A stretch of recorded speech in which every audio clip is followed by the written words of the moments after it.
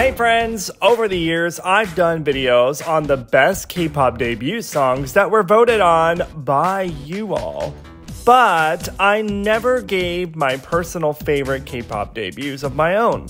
I have a lot, and of course they might not match yours or others, but it's a big K-pop universe, and although we might have different opinions, we're all here because of our love of K-pop. That's right, we're one big family. A family that sometimes fights, but we're not going to get into that, are we? Anyway, but I still want you all to share your favorite K-pop debut songs below as well. For this video, I plan to go over my favorite K-pop debuts from over the years. This excludes solo and subunit debuts from existing groups because that's a separate topic, and I could really go down the rabbit hole in that one. But before we get started, please do me the huge favor of hitting those like and subscribe buttons for me. It helps me to know which videos you like of the best, and of course helps me with the YouTube algorithm, and so it knows to reach out to you with other videos of mine. And while you're at it, follow me on Twitter and Instagram at Dare2B. And now that we've gotten that out of the way, let's get started with the best K-pop debut songs.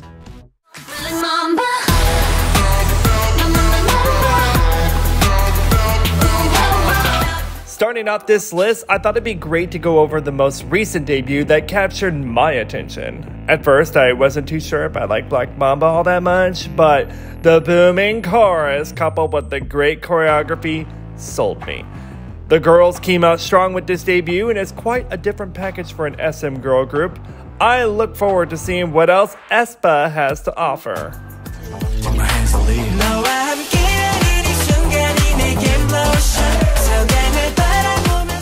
I like this debut from last year. I mean, I don't regard this as a top favorite debut of mine, but I found this song to be nice. Nice is a good feeling, so I wanted to include it.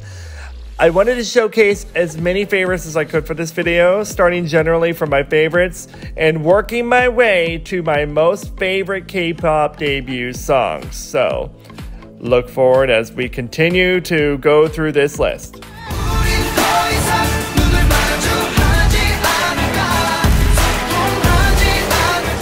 This one is widely regarded as an epic debut, but I also have a slight bias because I had the pleasure of seeing EXO at their debut showcase in person when they premiered this song and music video. It's something I'll never forget. I even went to their debut stage for Inkigayo the following weekend, and of course, it was great. I guess you can say I was already an exotic right off the bat before EXO was even a thing. The powerful vocals from D.O. sets the tone for the song with its epic instrumental. I have so many memories tied to this song, and it's one that's still a favorite after all these years.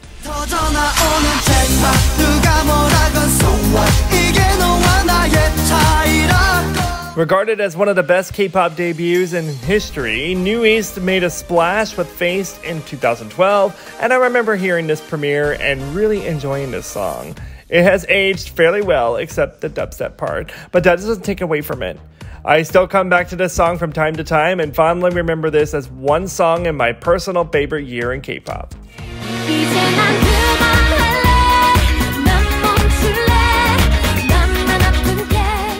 What a great debut song! These girls really had something and really made us think they were on the path to greatness. What an awful shame that they never got to experience what could have been, as they sadly disbanded after the song, so their name was appropriate. Kiss&Cry had so much potential, and Domino Game is truly remarkable. This song is definitely a timeless piece.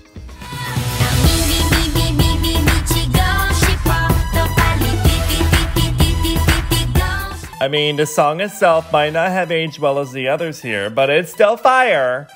Pun intended. I'll be honest, the song did take me a while to get into because I was against listening to American-like music back when I got into K-pop around that time, but over time, I came back to it and realized how much fun it was. Oh man, I miss 21. Can they come back and release a song together again and save 2020 and from this pandemic? It'd be a baby Christmas Jesus miracle or whatever the fuck you're saying. I'm not even speaking coherently anymore.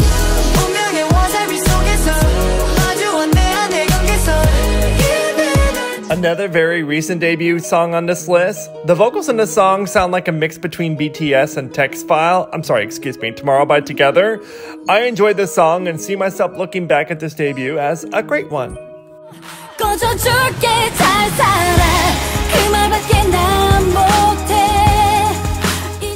It's really disappointing to see how Gina's career went, but I remember really enjoying her debut song. I literally was just investing myself into this K-pop thing at the time and was like, oh my god, this could be on the American radio. I mean, I didn't sound like that, but you know, I just have to, you know, put my own little flair in it. It still feels timeless to me, and one that I don't think is talked about very much anymore.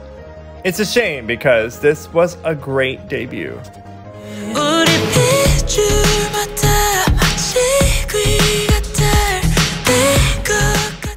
2020 debut and a shining light in this crazy year. I loved this debut. With its soothing vocals coupled with an 80s instrumental, I have found Demian to be such a breath of fresh air in the midst of this booming K-pop landscape. Thanks to Demian for keeping me calm in this pandemic, darling.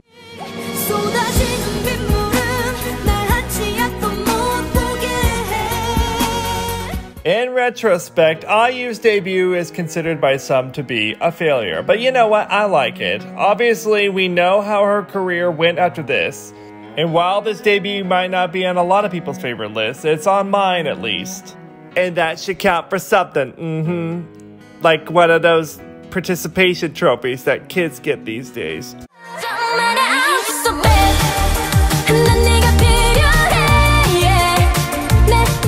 This is another recent song on this list, and I really like the beat to it. It fits right in with the music out today, which can sometimes be out of sync with pop music in other markets. I'm not sure how I'll feel about this debut in a few years' time, but for now, I'll say it's a rather nice debut.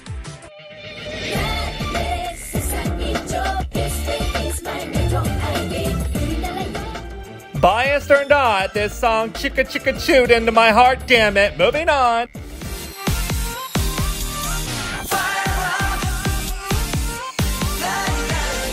The unfortunately short-lived group X1's debut song Flash was definitely a favorite of mine from 2019. I mean, I guess you could say it got me fired up, but I'm trying to refrain from being too cringy here. Oh wait, I'm too late, aren't I? Hey y'all, we're coming into the halfway point, and I went to my Patreon to ask my patrons to provide me with their favorite K-pop debut songs. Thank you so much, patrons, past and present, for your support.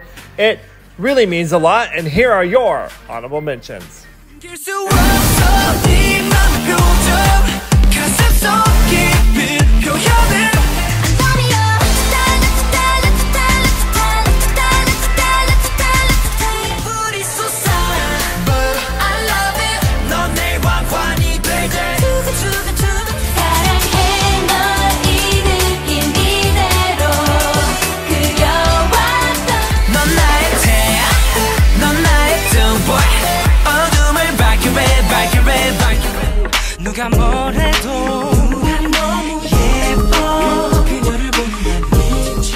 Alright, now back to the list.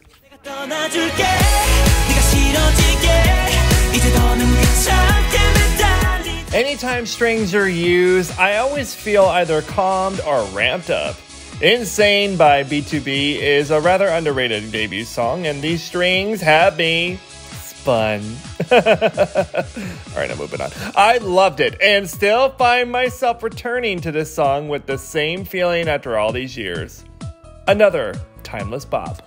You're my only one way. 오직 너를 원해. Ailee's debut made a big splash in 2012. 2012 had so many great songs and debuts, really. Ailee's Heaven really showcased her so well. A timeless song that can still be a hit if it came out today. She's an amazingly talented vocalist we have in K-pop, and I hope she continues to share her gift with all of us.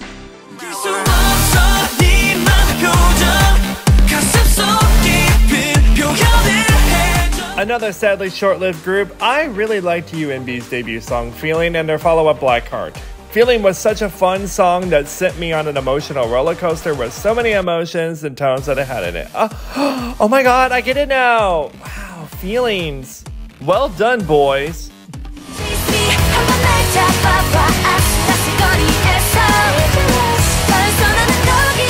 It's not often you see a group re-debut with a completely different concept, name, and direction. Dreamcatcher went through a metamorphosis for the gods, starting as the bright pop minx and then re-debuting as dark pop rock goddesses. Did I just show my bias? Yes.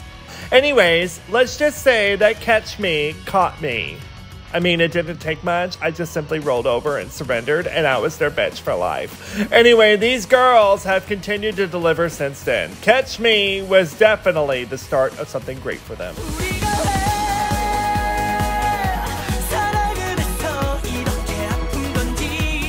As you probably have figured out by now, I'm not here to deliver the same best K-pop debuts list you might see elsewhere. Remember, these are my personal favorites, and 100%'s Bad Boy was so much fun for me. Again, 2012 was lit, y'all, and I feel bad if you weren't there with us besides the obvious Gangnam Style. I so wish 100% got the recognition they deserve because they've had some great songs in their run so far, and Bad Boy got that momentum going.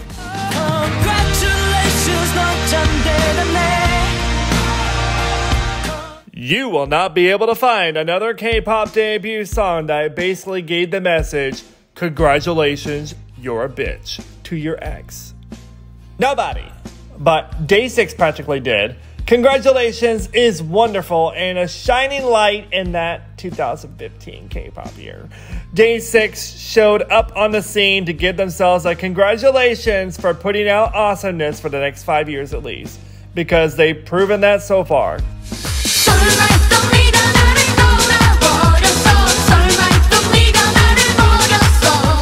I'm a sucker for 90s dance songs, and Jung Hyun came onto the scene introducing Korea to techno music.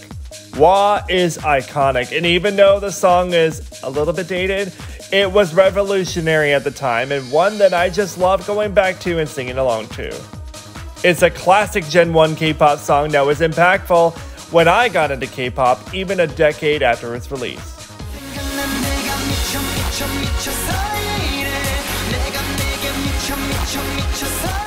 Oh man, almost forgot to include this one in this list. I found this debut to be so catchy, and it still is. A well-received song at the time of its release, I wonder how many K-pop fans of today know this 2011 bop.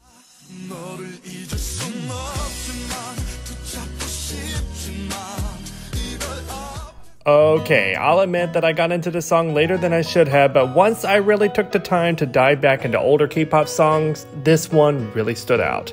A classic K-pop song, one that made SG Wannabe a remarkable group to debut at the time. A K-pop song that definitely lives up to its name, timeless.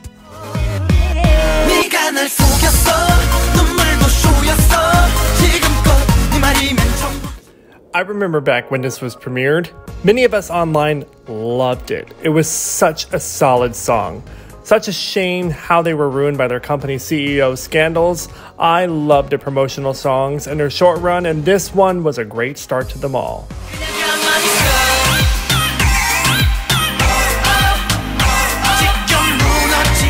It's amazing how a song that was jarring to me and one that I was initially turned off of turned into a song that ended up being in my top 10 favorite songs of 2017. Echo is a great example of one that grows on you, and 7 O'Clock definitely deserves more love. With their debut, I was already ready for dinner. Get it? Because Echo is like a snack and you typically eat dinner at 7 o'clock. Okay, I'll stop explaining it and move on because I just embarrassed myself.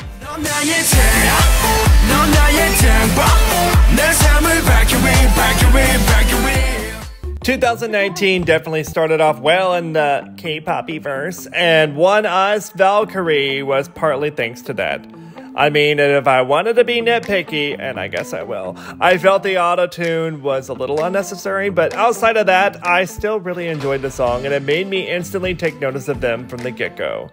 That's hard to do in this oversaturated K-pop market, and One Us continued with some great follow-up songs to prove that they're here to stay. Before I get into my personal top 5 favorite K-pop debut songs of all time, I wanted to take the time to run through other K-pop songs that I know some people would be claiming as their favorite K-pop debut. Remember to share your favorite debut songs below.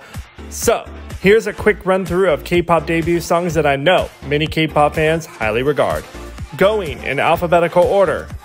4-Minute, Hot Issue, Octa Musician 200%, B.A.P's Warriors, BTS, No More Dream, CNBLUE, I Am a Loner, FX's LATATA, FTISLAND's Lovesick, G.O.D, To Mother, History, Dreamer, ITZY's Dalla, ITZY, Vie En Rose, MAMAMOO's Mr. Ambiguous, Miss A, Bad Girl, Good Girl, NCT U, 7th Sense, Red Velvet, Happiness, SES, I'm Your Girl, 17, Adore You, Stray Kids, District 9, Tiara's Lie, The Arc, The Light, TVXQ, Hug, Twice, Like Ooh Ah, 101's Energetic, and Winner's Empty. Okay, now for the final 5, and speaking of okay.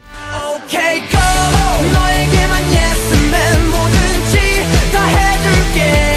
B1A4 literally debuted the day I officially moved to Korea. Talk about coincidence and something meant to be. They were the very first group I ever supported at a K-pop music show, which ended up being Inkigayo just a few weeks later. OK is still one of my favorite K-pop debuts ever, and partly because of the memories.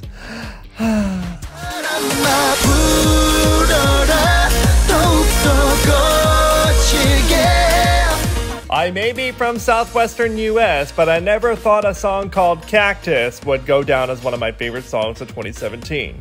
Then again, I liked a song called Num Num Num Num Num, so anything's possible at this point really, so there's that. I absolutely love the instrumental to Cactus, as the sound propels me on an epic journey that makes me feel that I'm a part of an anime that has a cactus somewhere.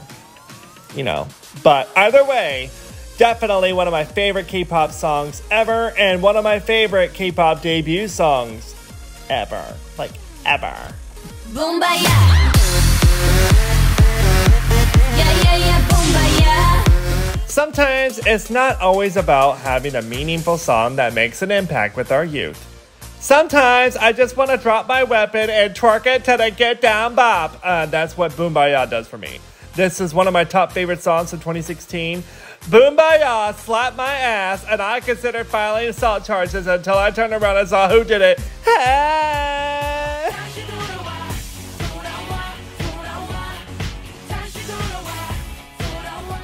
As an out and proud in spirit, I gotta tell you that this song from 2010 started it all.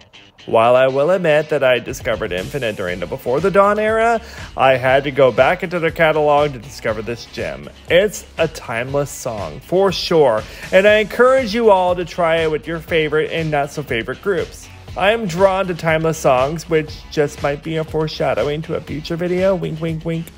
But anyways, Infinite's debut helped set the standard for amazing synchronization and K-pop choreography. They're still a favorite group of mine, and I'm still showing this to friends and family 10 years later.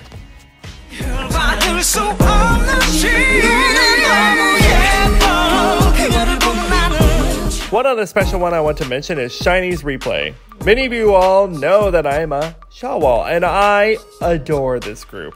However, with Replay, while I personally don't regard that song as a favorite of mine, I do want to acknowledge that it's deemed as one of the best K-pop debuts of all time.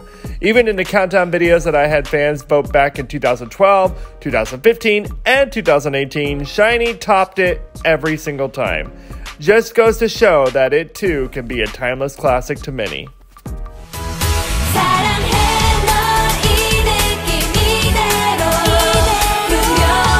This one is a timeless classic and was regarded as one of the best K-pop songs ever.